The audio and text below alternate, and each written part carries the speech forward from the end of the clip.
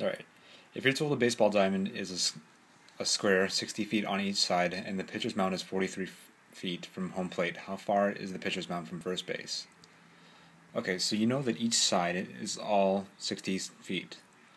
You know that this side right here from home plate to first base is 60 feet. You know that this side right here is 43. Let me zoom in a little bit so you can see that.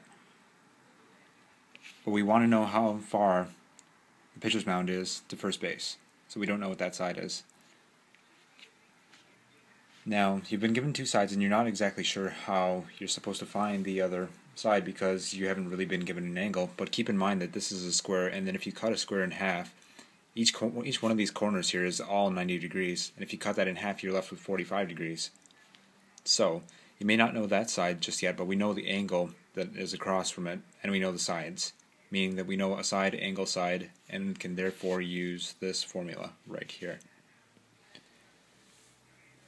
So, a squared will be equal to b squared plus c squared minus b times the value of b times c times cosine of a. And now everything that we possibly need is already given to us now. So, b squared, c squared, so these two numbers squared, minus the 2 times those values right there, times the value of cosine of 45. And once we find out what that answer is, we'll just take the square root of that, and that'll be the answer for our question. So, now that you've figured out what to do, this is honestly just remembering this formula and how to apply it is the hardest part of this question. It's all really easy from here.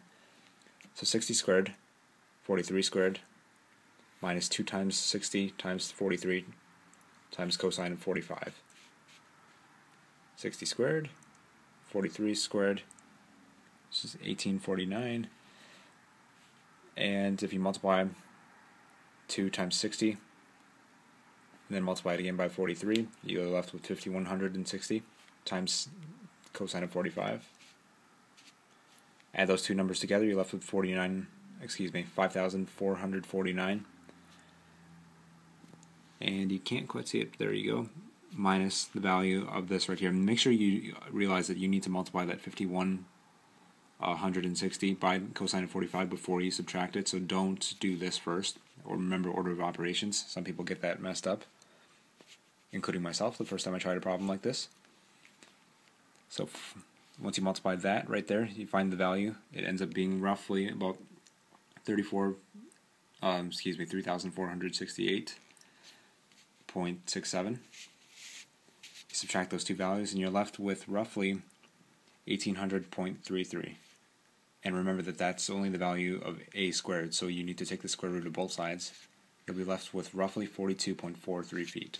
So, in summary, the pitcher's mound is about 42.43 feet from first base, and we got there by using this formula.